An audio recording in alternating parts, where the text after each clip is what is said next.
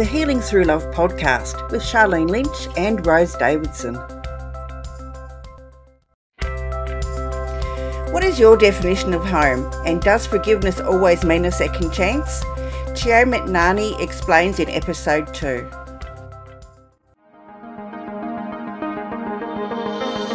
Welcome to another episode of Healing Through Love. Each week, we share ideas, experiences, and resources to increase the awareness of domestic and family violence and to empower survivors to grow and thrive. We talk with experts who share their advice, or with people who have experienced abuse, no matter where they are on their journey.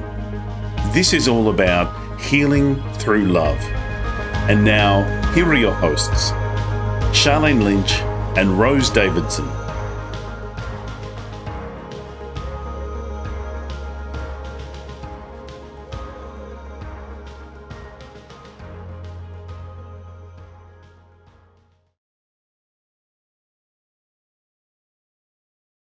Hello and welcome to another episode of Healing Through Love, and today we've got a very special guest with us.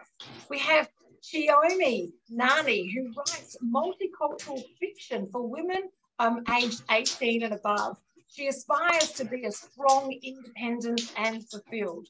So Chioma is the author of Forever There For You, and Because Home Is, as well as she's co-authored Fearless 5 by a full box set. So I can't wait to find out more about these amazing books.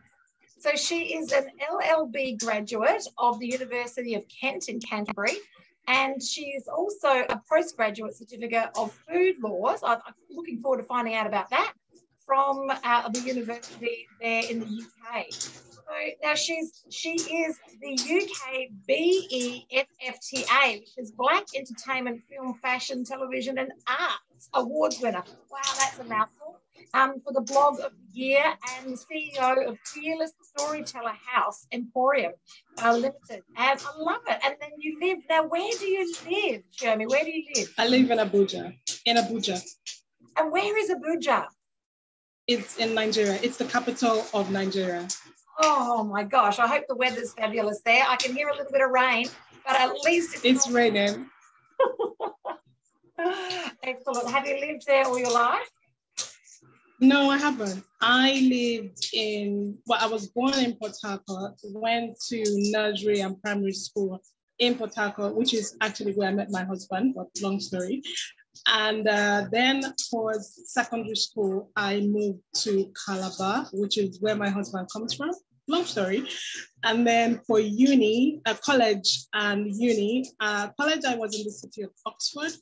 And then undergrad, I went to Kent in Canterbury in the UK. Postgrad, I did that with a university in Leicester, also in the UK. Lived in the UK for a while, returned to Abuja, went to London, to Lagos, and then, just moved about quite a bit. Wow, so it sounds very nomadic. It sounds really exciting. So when you were young, what were you aspiring to be? What was the thing that you wanted to do when you were young? When I was much younger, this is going to sound not so, but when I was much younger, I wanted to be invisible because I didn't grow up in a very happy environment.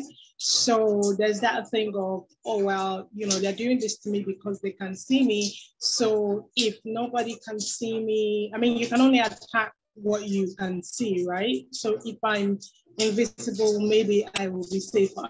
But yeah. So you've grown up in an environment of family violence. Yes. Yes. And did the patterns... Absolutely. And it wasn't... Sorry? So did the patterns persist once you left your home?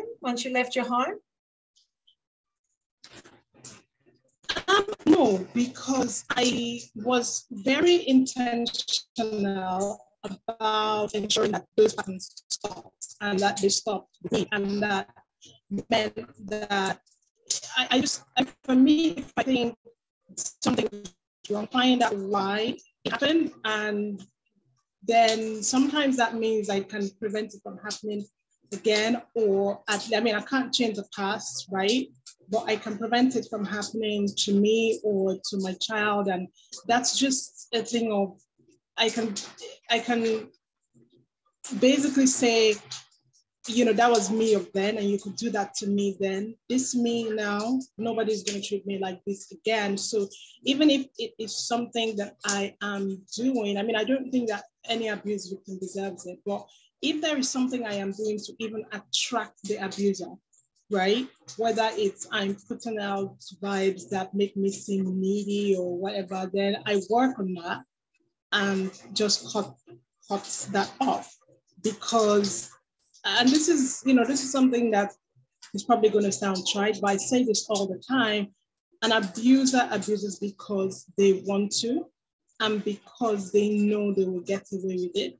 It doesn't, it's not because they were hungry or horny or angry or, because you upset them, because you'll find out that for many abusers, whatever it is that they claim you did to trigger them, other people have done that, or even worse, right? So a man, his boss might, or even including his female boss in the office, might yell at him or say something he doesn't like in a way he doesn't like it, but he doesn't touch her or him, right? Or whatever. But somebody, a police officer or a military guy on the road can do something to that abuser, and the abuser is going to be very calm and docile, right? So what that means is that they can actually control themselves. They're just choosing not to control themselves with you because they know that they're going to get away with it. And in the culture that I live in Nigeria, that's like the norm, right? If you're abused, especially if you're a woman in a marriage, sometimes in a relationship, but in a marriage, it is seen that you did something to bring it on yourself, and the man is never wrong. Like the abuser, the male abuser is never wrong. You're the one who did something wrong. You're the one who needs to fix it, and you need to fix it with prayer and with fasting and with being more docile and submissive. So how did you break the cycle? How did you break the cycle from being in a family environment where you've got family violence and that's all that you can see, and then now living in an environment with your partner where that's all that you can see? So how did you manage to break the cycle? The funny thing is, so when I was growing up, all I heard was, and this is like at least, I'm not exaggerating, at least 3 times a day, I heard how I was stupid and I was fat. I've never been overweight in my life. I heard how I was stupid and fat and useless and would never make anything of my life, and that I was a liability. This was my parents that said this continuously over and over again. And the weird thing was, I don't know how, I knew something deep down in me knew that they were wrong, right? And I didn't have any proof of them, because if everyone around is telling you this one thing, but deep down you're thinking and feeling something else, you kind of feel crazy, because what is your proof?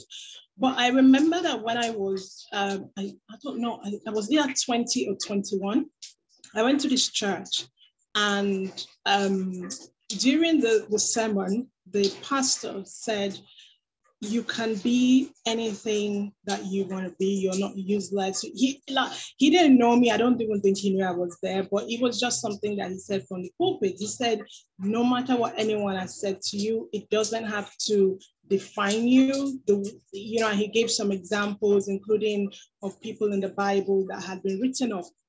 And shortly after that, I traveled to the UK, and I saw all the things that I thought were possible, that I had known were possible, but I didn't have any proof of. So being in the UK was, oh, wow, I'm not crazy.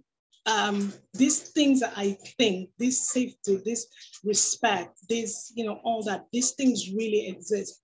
And so for me, it was not, going to the UK wasn't just about getting a degree. It was about renewing my mind and seeing real proof that some things were possible.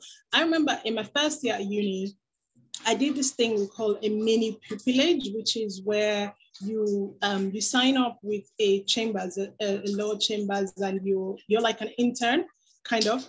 And the one that I did the mini pupillage with was in a small chambers in the town where I went to uni, and it was a family law. I did it in family law because at the time I thought I wanted to become a family law barrister. And I saw this couple that had been divorced since 1983, and this was 2006.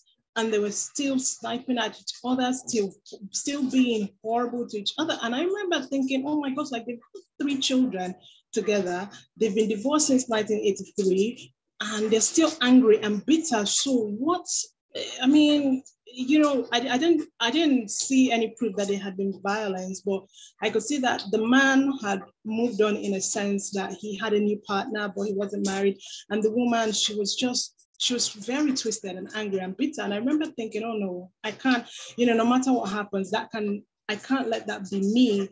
No matter what anybody has done in my past, I'm gonna try to work on myself. So it's not just, you know, a lot of times people go, oh, I want to find the right partner. I want to find the right partner. But are you what that person that you think is the right partner? Are you what they would recognize as the right partner for them? Because just as an abuser recognized you as this is somebody I can abuse and get away with it, there was something there that made them think that. So are you what the person that you think is going to be a right partner for you? If you're still in that state where somebody thinks they can abuse you and get away with it, then you're probably not what the right partner to you would look like and think, yeah, I can be with this person. And so for me, I used that time to try. I mean, I didn't get it right the first time. I made some mistakes, but I used that time to work on myself and get to know myself, because, you know, sometimes people, and this is, I don't know how it is in Australia, but when I was growing up, I read these romance books, Mills and Boons, and they would all talk about how the right guy was tall, dark, and handsome. And the funny thing is, I'm not really attracted to tall. I mean, I like tall, but not dark, right? And so because you've seen all these things that have told you what the right guy should look like, so you can stomp on what you really feel and what you really want. And then you're going after, because I actually had sort of relationships with guys who were tall and dark, and they didn't work out. They treated me really badly. And it wasn't a point. I was like, hang on a second, you don't even like these guys like that. You like something about them, but this is not your type. Why don't you sit down, look at yourself, look at what it is that you really like, you know? And this is not just a physical thing. Like, think about the character and the personality of this person. Because I was listening to another podcast, and this guy, gosh, I don't know the name, Jivan Matharu, he talked about how, you know, you go, oh, I don't want the wrong partner, but you're not actually saying I want the right partner, and you're not even defining what that right partner is for you, right? You can go tall, dark, and handsome, but so what? Things change. He can have an accident, right? And he's not going to be facially handsome anymore. Even if nothing happens like that, he can age, right? Things can happen. So what are you going to do? Or you can be with this tall, dark, and handsome guy that treats you like crap, which is what happened to me at some point. And so I had a lot of self-work to do, a lot, because I realized I was carrying a lot of horrible expectations, like, you know, because, and this is something that I tell a lot of people, a girl's father is the first the first expectation of a man that she sort of has a right to have. And if he tells her that she's everything, calls her all the horrible names in the book and some books that she hasn't read, then, you know, there's a way that she sees herself, and then she's probably going to jump into the first relationship with a guy who says, hey, you're pretty, and she's going to do all kinds of things to hold on to that guy who really, if she works on herself, she wouldn't go, no, I'm way out of this one's league. And that's what I had to do, a lot of it. And yeah. So you've now written 2 books from your experiences, and you've also co-authored a third. Can you tell us, for the people that are listening today, the whole process of diving in deep to your story and to your learnings? And do you find that a cathartic thing? Do you find that a releasing thing? Do you find it like a therapeutic thing? Would you recommend that this is what people do when they're trying to move away from those limiting beliefs and those thought processes and family patterns? So some people, when they are going through something or they've gone through something, some people eat, some people shop. I write to process, and I journal a lot. And Forever There For You was cathartic, because I had to go to places that, like, I'm talking mentally, that I didn't necessarily want to go again. And again, obviously the research for it, that wasn't my experience, and it was difficult to write, but it was something that I knew that I had to do. And I remember that when I first started researching, and I had done the first draft, and my publisher had it, and he said, this is amazing, but I think, you know, let's preview this and see what people think first before we go into editing and put this out. And one of the most, as far as I'm concerned, the most ridiculous previews we had of it was that it was an unrealistic book, because in the book, the main character, the protagonist, she doesn't have the same background that I do. She has quite the opposite. So she's got very loving father, but things happen and she finds herself in this abusive marriage in the UK. And then when she tries to tell her dad, her mom intercepts her because her dad has had a stroke. And her mom says, oh, you're going to kill your dad if he finds out about this. Like, it's going to be heartbroken. So you need to stay in that marriage and you need to work on yourself. And so the previewer said, oh, that's silly. No woman is going to send her daughter back into an abusive marriage to die. This does not make any sense. And it got to me because I was like, who are you to be saying such a thing, right? I live in Nigeria. I know this happens. This is, how dare you? And my publisher at the time said, look, just don't bother about her. She's clearly not the audience for this book. Think about the fact that this is I think she was from Poland or something, and she was in her 50s. So now she will be like in her 60s or 70s now. And she has lived in the UK for, you know, and she's walked in certain circles where this thing that you've written is news to her. She doesn't know anything about this. So just ignore her. Write what you know is true, what you have seen, and remember why you started writing this book. So it was it was cathartic, but I didn't want it to be like an autobiography. I did everything to make sure that it was not like an autobiography. I mean, obviously she shared, the protagonist of Forever There For You shares some of the same characteristics as me. Like, I remember that when I first got into the UK, my hair started breaking. It was very dramatic. But I remember that one of the other criticisms that we got was, a woman who has a good dad can't end up in a relationship with a bad man. I'm like, what is wrong with you people? Like, how? So there was that thing of, no, people who have abusive parents always end up in abusive relationships in the adulthood. And I was like, no, that doesn't seem right. No, that doesn't sound, no.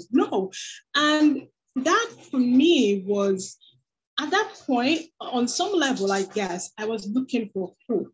Because you see, if you grow up in a terrible environment, you need hope that that will not always be your story, right? At that point, I met my husband at the time, but we weren't dating or anything. Like I said, we met when we were in nursery school. We met in kindergarten at the age of 2, which is funny.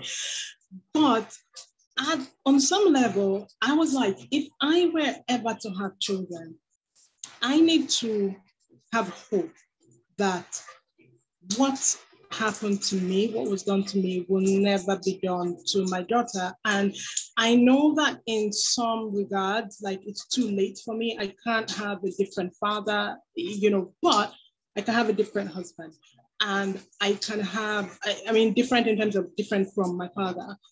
And I can start something. There's something that we say in my language, in my dialect, which is Ozoemena, which is, it means this will never happen again.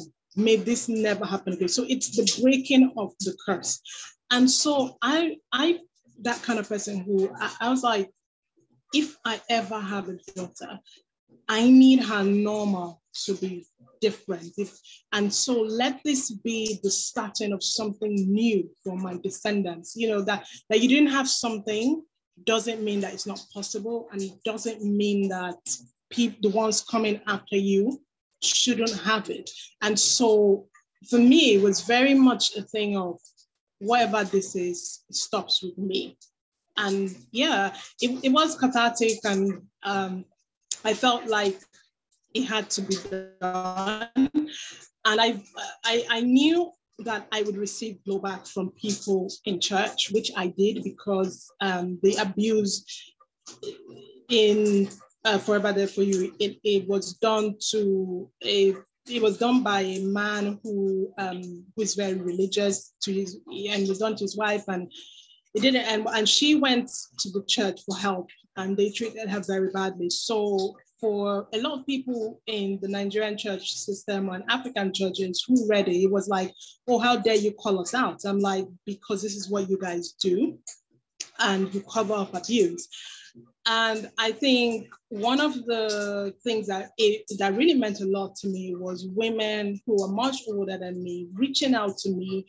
There was this one I will never forget. She reached out to me and she said, this story you've written could have happened to me. She said, I've been in an abusive marriage for 18 years. I've been in limbo.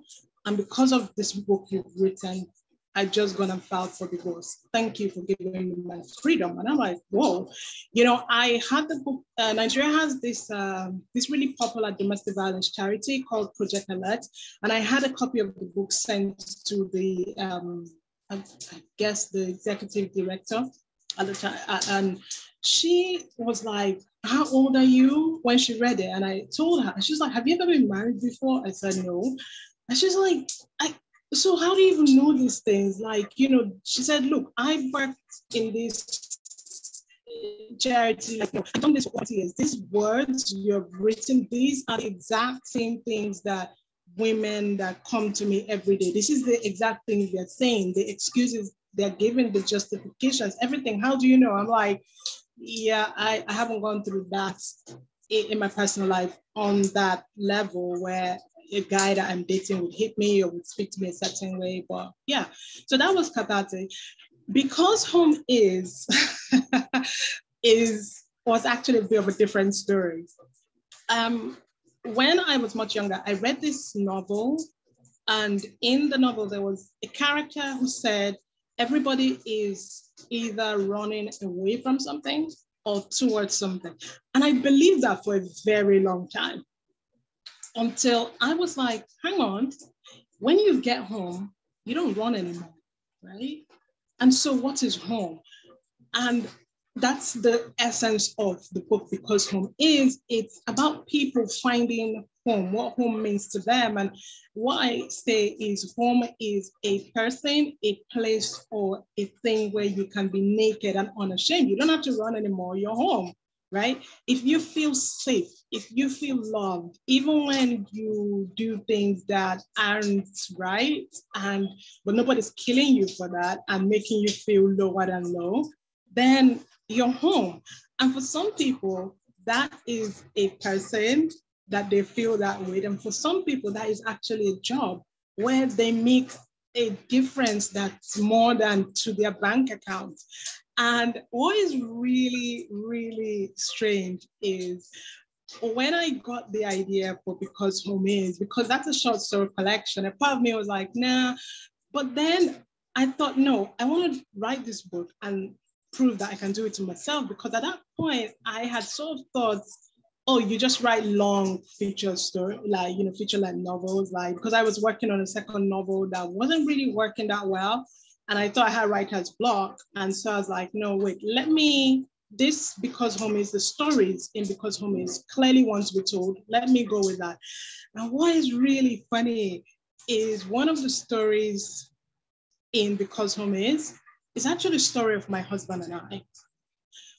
That's not the funny part. The funny part is I wrote the things in that story, then they played out in real life for my husband and I.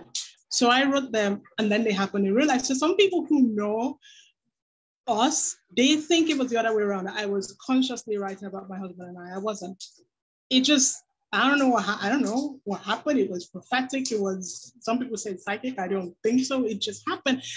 And again, like I said, all the stories in Because Home Is that there's a guy who is, he suffers from situational depression, can't tell the woman he's in love with because, I'm a man, I can't feel these things. And she's got all her stuff going on there and she's gonna see me as damaged, which is something that happens in Abuja quite a lot. Women in the public eye, in the media, are seen as unattainable.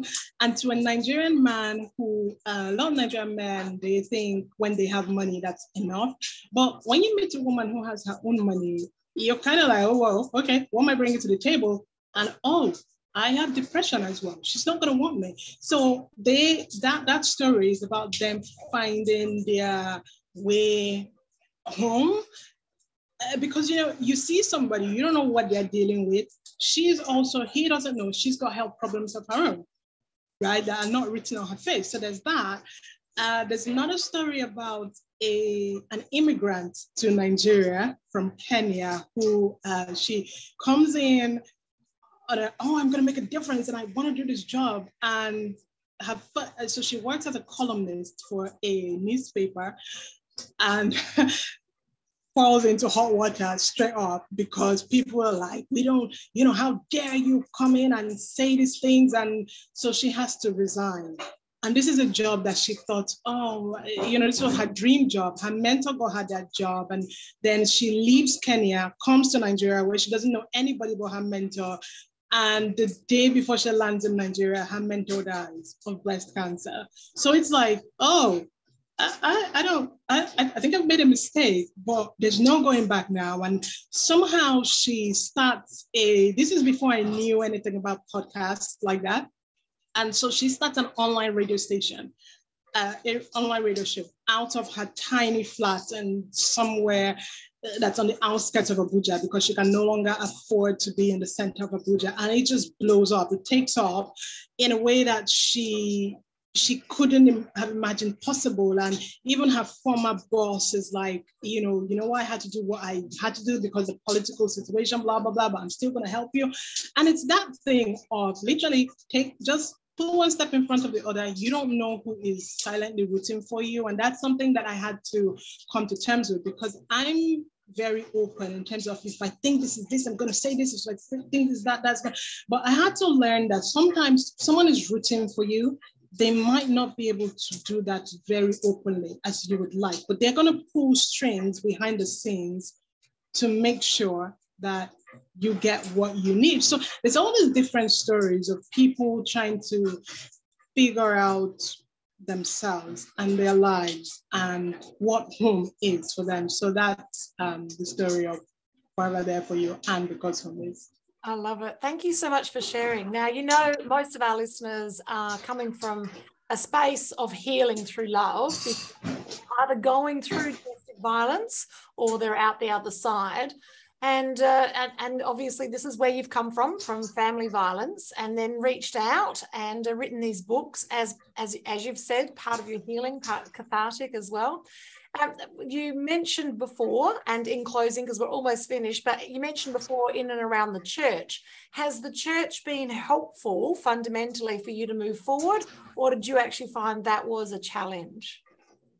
It was a challenge, and I actually had to leave the church because I felt, I didn't feel accepted. I did not feel, and it wasn't like I was trying to make trouble. It's like, no, look, these are real issues. So you would rather I said nothing and women said nothing, and in order to maintain some kind of status quo. And I'm like, no, I'm choosing me. And it's really funny. This is something that I say, like, we should all be pick-me's. And I know that in today's culture, that phrase, pick me, it does not mean a nice thing. But for me, it's a thing of, I pick me. I'm picking me about, tradition and culture and what people are going to say, because at the end of the day, like, if anything happens to me, these people are going to move on. I think it was a couple of months ago now, a very popular gospel singer in Abuja died. Long story short, we found out after she died, of course, that her husband, who is a pastor, had been beating her. And the beatings, no beating makes sense, but these were particularly vile. Like, he would stomp on her chest. Are you kidding me? Like, a punch is bad enough, but you're stomping on someone's chest. What exactly is the motive? And they've got 4 children together. So now, of course, this woman, she refused to leave the situation. She said she was praying for him and all that. And the thing is that some people said, look, the truth is, you could tell her, oh, she should have left, which I think she should have. And some of the people who are saying she should have left, they would have stigmatized her if she had left. But at the end of the day, you know what? She's now dead. Her children are basically orphans, because in Nigeria, we have the death penalty. It's a life for a life. We're not playing, right? So she's dead. Her husband, if he's found guilty, and he probably will be, he will be executed. So what's going to happen to her children? Some women say, and I get to tell her, oh, I'm staying for my children. But you're raising them in this horrible environment where they if they're not sort of despising you for your weakness, they're feeling obligated to protect you. And that shouldn't happen. They are the child, you're the parent, right? You shouldn't, they shouldn't parentify you and have this burden of, all men are like this, or this is what I should be like as a man, and abuse women. So for me, that my experience with the church hasn't been a mostly positive one. And for me, it's like, no, I choose me. No self-respecting God is going to punish me for choosing me. I'm sure that he does not feel honored when somebody is dishonoring me or any of his daughters, really. So, yeah. So, well, if people want to listen today and they want to actually reach out to you, how do they get hold of you? How do they connect with you? Okay, this is going to be a long URL, but... no, that's okay. We'll pop the URL into the show notes, so that's okay. So they can contact you via the URL, yes? Yes, absolutely, yes, we can, yes. That's fantastic. Thank you so much for your time with us today, and I really appreciate it. Likewise. What time of the day is it for you? It was 10 o'clock when we started, so I'd say maybe about 11ish now. Yeah. Oh, excellent. Yeah. Okay, so it's 7 o'clock at night for us. Yeah, I know. You guys are like, your hours are. I was like, wow, you guys are like in a whole different new day. I know, and it's okay, and that's what we're all living on a round planet. It's fantastic. Thank you so much for your time today, and we look forward to contacting you soon. Bye for now. Thank you. Bye. Thank you for joining us for this episode of Healing Through Love. You can get further resources, see the show notes, or simply reach out to us via our website at htlaustralia.org. Thanks so much for joining us, and we look forward to your company next time on the Healing Through Love podcast.